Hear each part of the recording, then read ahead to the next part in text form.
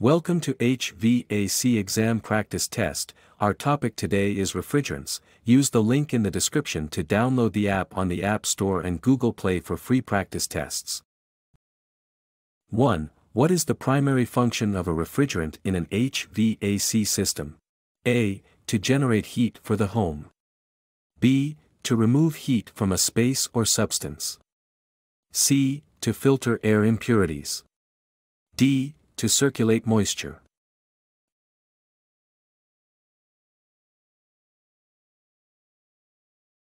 The correct answer is B. To remove heat from a space or substance. Explanation: a refrigerant absorbs heat in one area and releases it in another, enabling cooling in HVAC systems. 2. Which of the following is not a desirable property of a good refrigerant? A. Low boiling point. B. Highly toxic nature. C. High latent heat value. D. Non-corrosive to metal.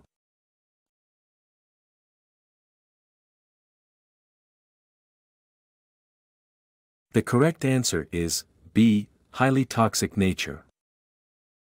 Explanation: a good refrigerant should be safe and non-toxic to avoid health hazards. 3. What is the main purpose of Class 1 refrigerants? A. To be used in absorption-type refrigeration systems. B. To be used in standard compression refrigeration systems. C. To be used in fire suppression systems. D. To be used as intermediate cooling agents.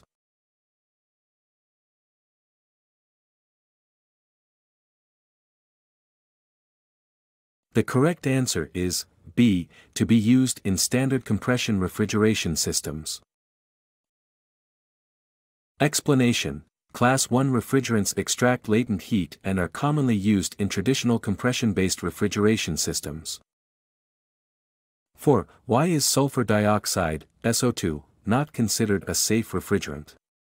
A. It is highly flammable. B. It is non-toxic but expensive.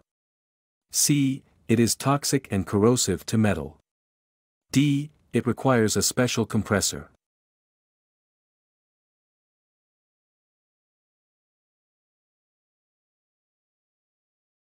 The correct answer is C. It is toxic and corrosive to metal.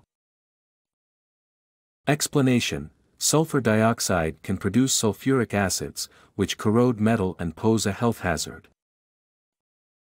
5. Which refrigerant is commonly used in large industrial plants? A. Freon, 12. B. R134A. C. Ammonia, NH3. D. R22.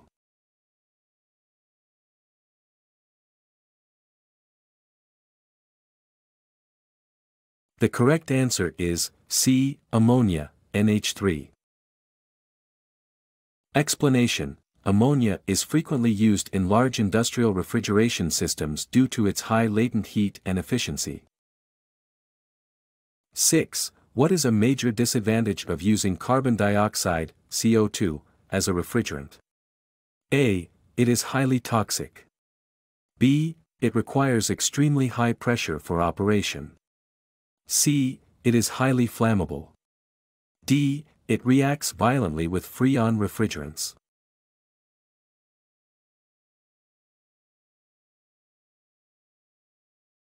The correct answer is B. It requires extremely high pressure for operation.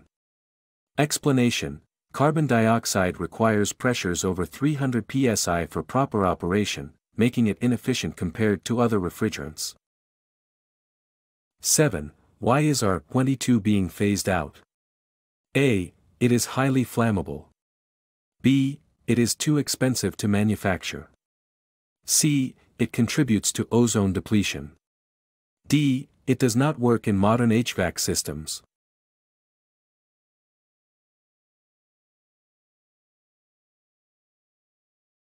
The correct answer is C. It contributes to ozone depletion. Explanation: R22 is an HCFC, which damages the ozone layer, leading to its gradual phase-out under environmental regulations.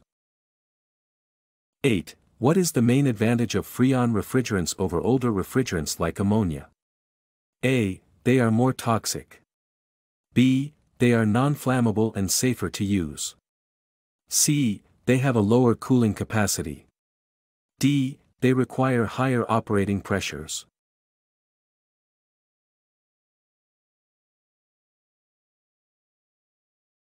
The correct answer is B. They are non-flammable and safer to use.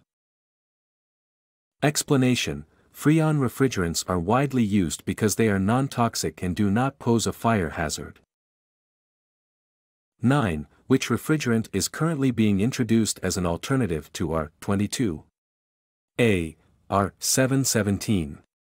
B. R410A. C. R134A. D. R11.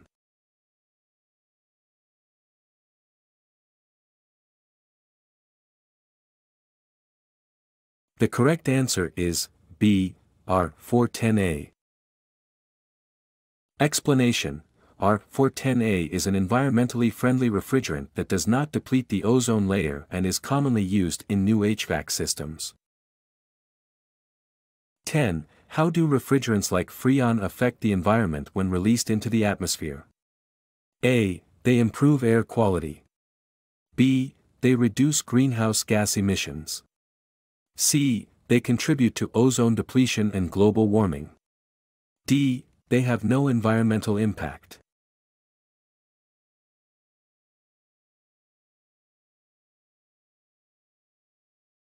The correct answer is C. They contribute to ozone depletion and global warming. Explanation: Older Freon refrigerants contain chlorine, which breaks down ozone molecules and contributes to global warming. Thanks for watching. Don't forget to like, share and subscribe to our channel for updated videos every week.